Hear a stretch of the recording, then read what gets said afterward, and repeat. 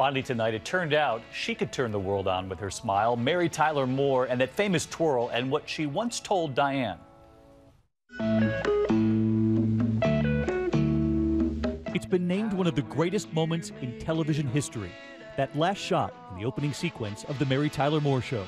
You weren't worried that people would expect to see turning the world on with her smile? Well, you know, I don't mind turning the world on with her smile because at least the smile is the evidence of what's inside.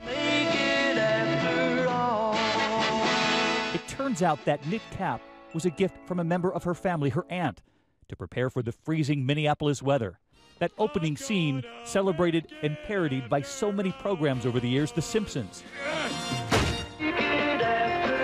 even Oprah. But no one could do it like Mary Tyler Moore, who once said that one simple gesture said everything about her character's spontaneity and joy.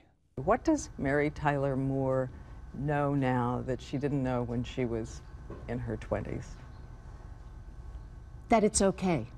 Whatever it is, it's okay because it's what it is. Don't be looking for perfection. Don't be short-tempered with yourself, and you'll be a whole lot nicer to be around with everyone else.